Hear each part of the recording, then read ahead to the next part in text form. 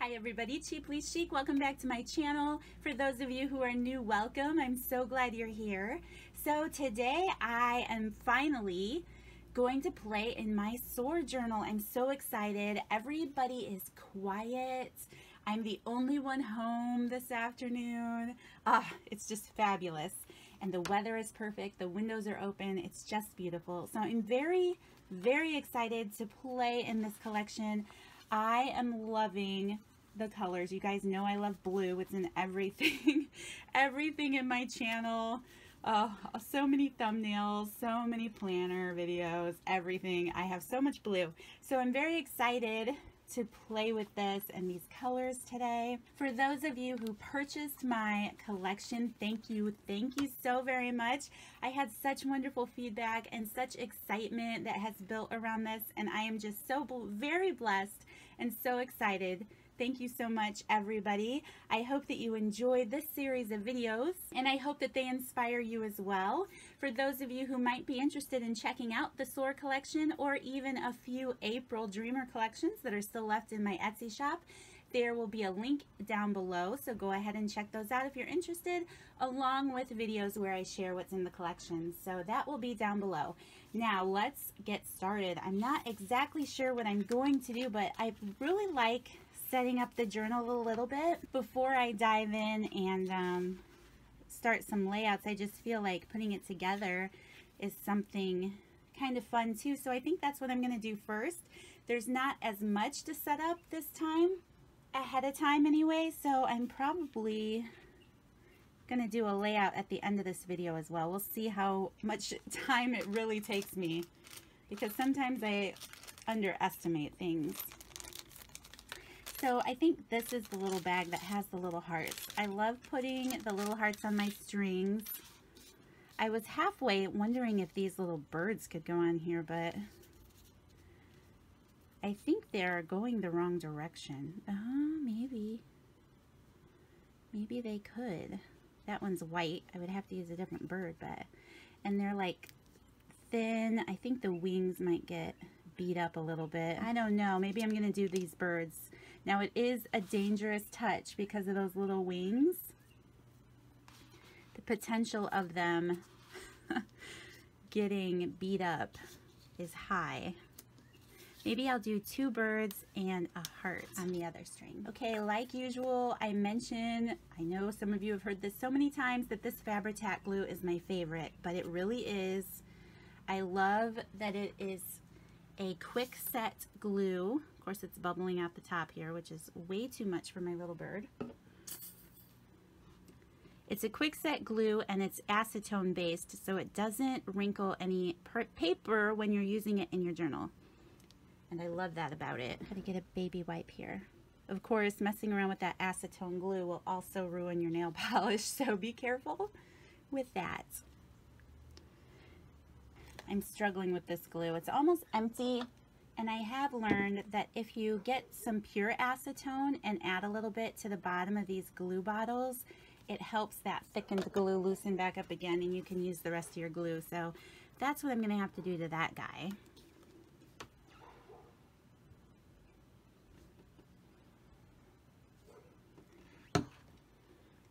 And I am sorry if you can hear the barking dog out my back window.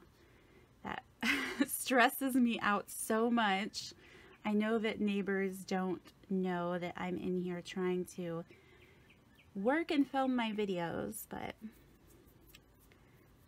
that's just what dogs do. They bark, and I have to learn to live with that. Anyway, super cute. I like that. Okay, let me bring it up a little closer here.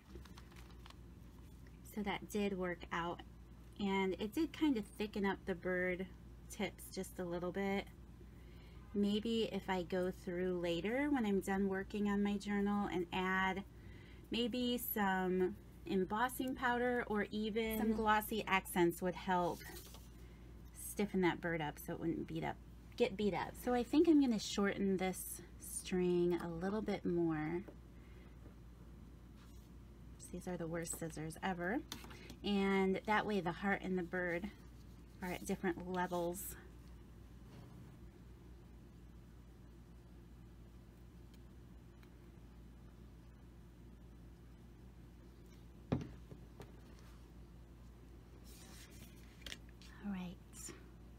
this is kind of the toughest part. These tiny little hearts and my big fat fingers. There. I like that, and maybe I will emboss those at the end of the video to just kind of give them a little bit of reinforcement since they're outside of the journal. But look at that. Oh my gosh, I love that. Okay, so then there's a lot of other little birds and hearts that I can use in my journal. These bags that are in the collection, I love them for inside of the journal. I think that makes a great ticket tuck spot. Thought that was a fun size. And of course, these little tiny glassine bags, I love them to pieces. So I love throwing those in. I probably always will because they're so much fun and they're awesome. These are cigarette cards. I mentioned it before. They're a vintage cigarette card and they're from the 1940s. So I love them so much. They have beautiful images on here. So I can't wait to play with that. And I love throwing in some tickets because these are always great to use. These are red cabbage dyed and not tea dyed this time. So that has a nice blue color. Of course, the vintage playing card. That is super cute. Those will all be great in a layout. Then some little lace. And I mentioned it before that I put the bookmark together this time because the beads worry me.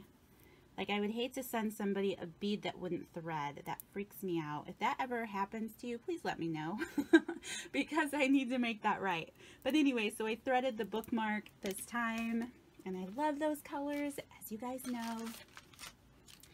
So I think I will string together these bookmark paper clips so I can see what they look like. I'm excited to see all these little fibers poking out of the book. Should I string the two of the same together or two different ones? I think I'm going to do the different one of each color. And then I know everybody pretty much probably knows how to string a paper clip, but if you fold it in half, oops, fold it in half so you have a little loop, and then put that loop through the paper clip, then you have this, and then you can put those ends into your loop and tie a little knot. And sometimes these don't like to stay depending on the material the fibers used from, so if they cause a problem, I just add a little dab of glue or some hot glue or something, and then you can pick whatever length you want on your paper clips. I don't know, I think I'm just loving the extra, at least so far. I'm not going to trim any of that off right now. I'm going to see what happens. Okay, so I'm going to put these two together.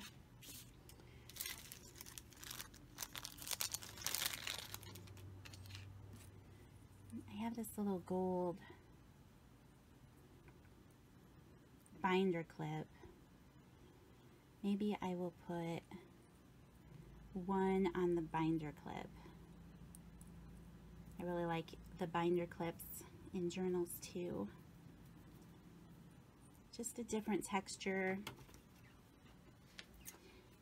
All right. And I think I am going to trim this one a little shorter.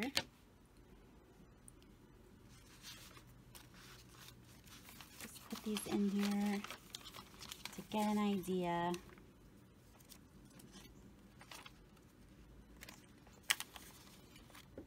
Well, maybe I don't want that string on there. I forgot. The whole point of a binder clip is to close it. No, I like that. Okay. And then I will add this to this little paper clip.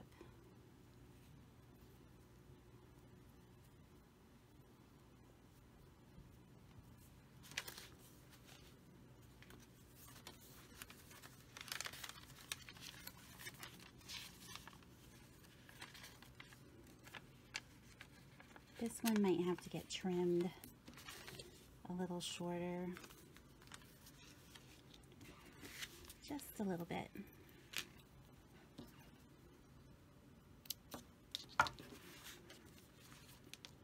There. And of course, you can trim yours a lot shorter than that, and who knows, I might end up doing that later. So there's that. Oh, there's a piece of lace, I forgot. And this is one of my favorite laces too. Okay, and not that. This is one that might need a touch of glue. Just stick this one back here for now.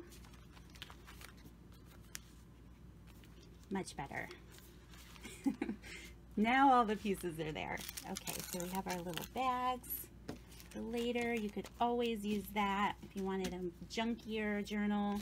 What's in here? I might put that tag together.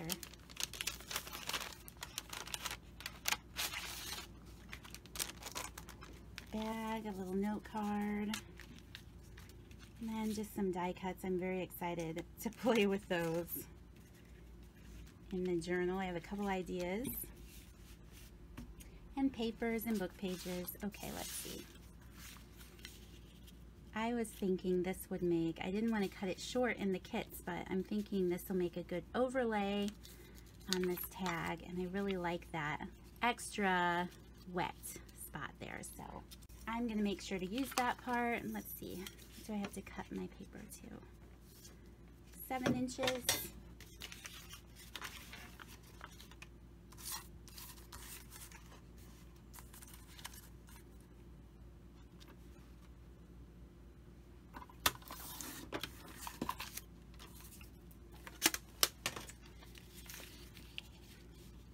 There, I like that. I'm just going to glue that on there for now.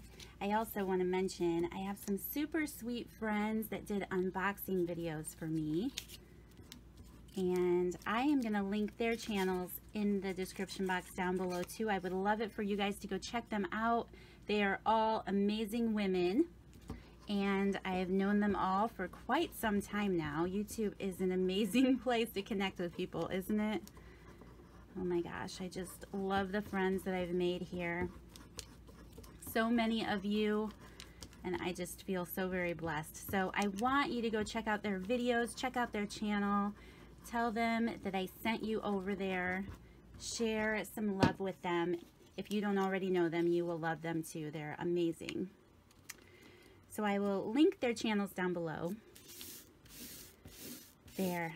I like that. I love that heart paper, and I love that blue color. I don't know if it comes across like it does in real life, but that's an amazing dyed color. I think I'm going to save this for the page, before I take any off, but that would be really pretty, ruffled and glued or stitched on there too.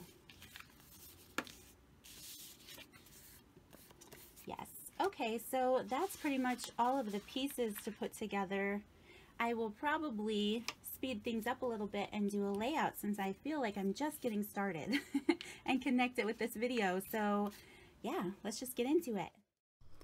Alright, so I have these pictures from a recent trip I took. I shared with you guys last month that I had gone down to Kansas City to a women's conference there. We had a wonderful time. It was about an 8.5-hour trip if we would have driven straight through, so that's kind of crazy. And of course, it was way too short. But it was an awesome experience. I'm so glad we went, and I'm so thankful to my wonderful friend who drove us there. Yes. So I just wanted to document that in my journal this month. The first idea I had was to use our full sheet of music to create a flip out and a pocket, so that's what I'm doing here. The length of the journal top to bottom is 8¼ inches, and then I just played around and guessed at the size horizontally, so I don't have any measurements for that. You can see how I just folded about 2 inches over on the back side I'm working on to create a pocket for a different spread in a future date. And then I just eyeballed the music staffs on the sheet, the lines, to see where would be a good place to cut.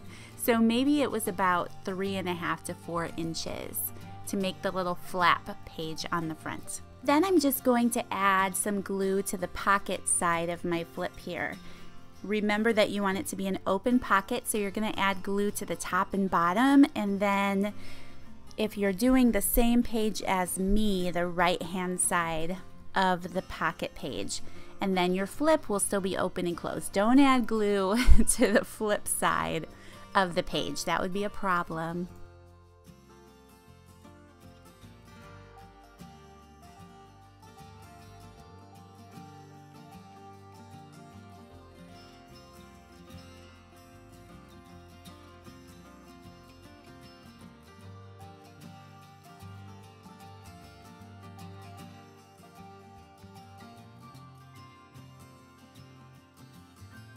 Oh my goodness, this was a complete surprise. I was so happy when I discovered this. Now, it may not happen for some of you, but it should because everybody's tags are the same size.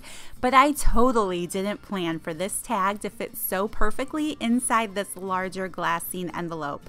What? Like, it looks like I planned it, but you guys, seriously, no, it was an accident. So I was dying. I had to go for it, right? Like, of course, this has to happen now. So I'm just adding some glue to the outside of the back side of the glassine bag in the bottom to make a little extra tuck spot. I have some items that I kept from the conference that I'll probably tuck into this page later. Did you see that? Did you see that the little giraffe index card fit perfectly too? So FYI, whatever you might want to use that bag for, love it. And then I'm planning on going back and doing my journaling about this trip on the tag that I've included, and if I have anything more to say, because I can be kind of long-winded in my journaling, I'll just tuck a note in here with this tuck spot.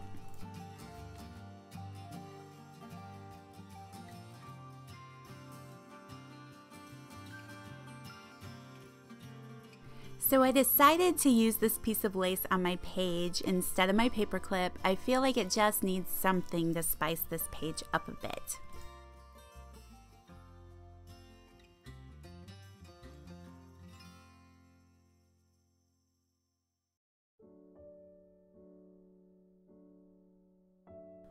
So I decided to fussy cut one of these little bird nests out to decorate my page with. I kind of hate fussy cutting. I just don't have the patience for it. So I end up keeping it basic and cutting off the little frilly parts in the end.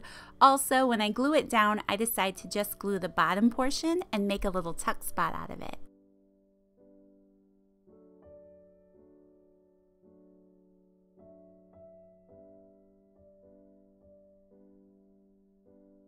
I decided to add my last picture to this piece of thesaurus paper that I had in my kit, and I just like the extra dimension, the words, the white paper against the cream colored paper.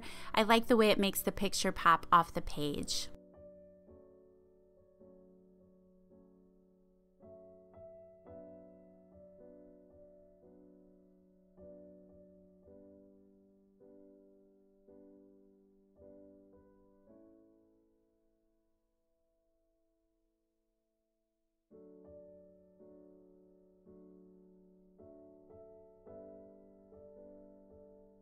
I really tried to keep that little cut out of the paper attached, but it just wasn't going to fit, so it had to go.